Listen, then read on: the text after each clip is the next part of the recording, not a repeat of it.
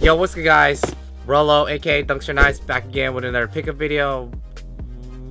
Well, first pickup video of 2017. I got this guy right here. Let's jump right into it. So this past weekend, I was actually at the Silk Show. I did a vlog about that. I'll put it up below on this card. Toot toot. And one down below in the description. I was down at the Silk Show. Basically, the Silk Show is like a trade show with a lot of clothing, shoes. There's an Asian American expo. There was a cause anime and all that kind of things. Real good stuff there, along with good food. Ended up having this. The sneaker show was called Step. I've never heard of the Silk Show. I was invited down there. Ace and Derek were down there displaying. They asked me to join them, and I was like, yeah, sure, why not? So again, shout out to Rocky for having us down there. But I'm here to talk about my very first pickup of 2017, which is this box right here. Yep. So without further ado, so thanks to the people at Band LA, I was able to get these guys right here. It is none other than NMD R1 Bape, other known as Bape NMDs. Now, before I get into the shoes, actually, I just want to put it out there that I've always been into Bape. Bape's always been tight to me. I'm pretty sure someone's gonna comment down below saying, oh, those are hype, those aren't worth whatever the resale value is, you're a hype beast. You know, I'm pretty sure I'm expecting that down in the comments, which, you know, is a given. But 10 years ago, I couldn't afford Bape, and it was really expensive. Fast forward 10 years now, I'm able to make a little bit more money and afford basically Bape. First time I saw the shoe, I was like, yo, these are super sick. But I knew there was gonna be a lot of hype around them, and the resale value was gonna be, man, who knows. But let's jump right into the shoes. So here they are. Man, these are super sick. This is basically just the overall look of how the shoe looks like. I'm pretty sure you guys seen a lot of videos on them. Here's a tag for them. This is basically the other side of the shoe. Again, such a super sick collaboration they did with Adidas. Now, I did want to mention, for those who actually don't, a pair of Adidas NMDs. Let's just take these out. They actually don't have any insoles. I don't know if you guys can see that there, but basically NMDs, they really just don't have any insoles. But this is how the insoles look like. This material right here, if you guys have never seen them in person or actually felt them, this is pretty much like a nylon type material. Feels really nice. This material here, where the laces hold at, it's pretty thin, but overall easily to be moved around. The back tabs that you guys see here, just pretty much as a bathing ape. Overall, just a super sick collaboration that they did with Adidas. When Adidas first introduced that Boost material, the first pair I actually got with the Boost material were Adidas Pure Boost. I actually remember walking past by Foot Locker trying to figure out, like, yo, what material is that on the midsole? Has the same spongy-like material. Very similar to the NMDs. They don't really have an insole, just pretty much you can just see the Boost material on the inside. Back in 2014, this is the first time I actually saw, and I was like, yo, those look very interesting. What are these like styrofoam type shoes that Adidas have? And I was like, let me go try them on. And they changed my mind about comfort in shoes. This material that I always tell people, if you want comfort shoes, get the Pure Boost.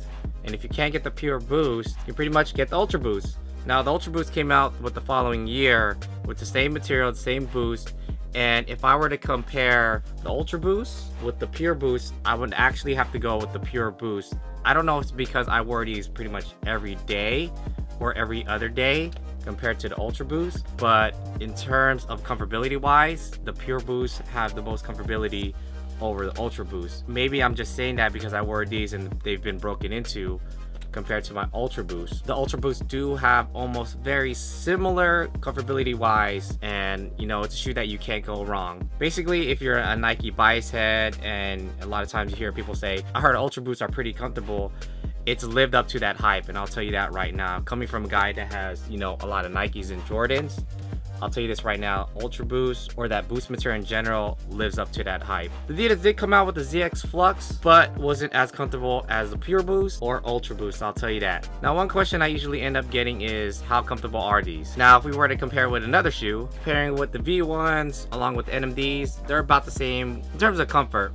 They're about the same. If you were to ask me the comfortability wise with the V1s compared to V2s, the V2s win.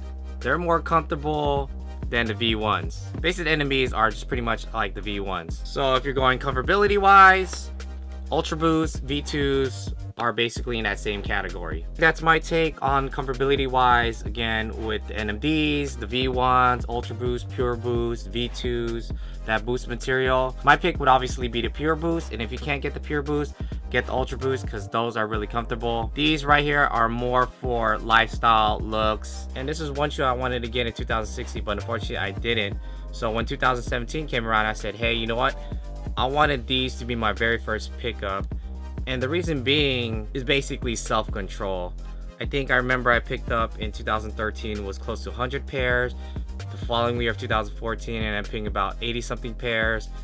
2015 was about the same, about 70 to 80 pairs of shoes, and in 2016 I ended up picking about 60 plus pairs. So for 2017, my goal is basically to buy less, which probably will happen, probably not, who knows, but I wanted these to be my first pickup because I didn't end up getting them last year. I did, however, wanted to go into Bape, and why I like them. I've always liked the designs, the way they look. If you see this camo, you would already know. I've always liked Bape.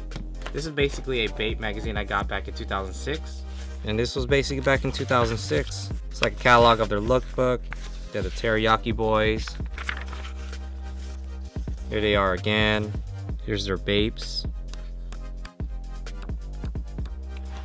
This was another book that I'm borrowing currently right now from my homie Benson from the Imaginary Zebra. This book basically has everything that when Bape started all the way to 2011 is when this book, I believe, got published. Correct me if I'm wrong. This is how thick the book is. There was 3 different other colors. There's obviously the green camo, the blue one, and the pink. When they did their collab with Pepsi, Mos Def, Kanye, still want these Bapes. Here's a photo of Jay-Z.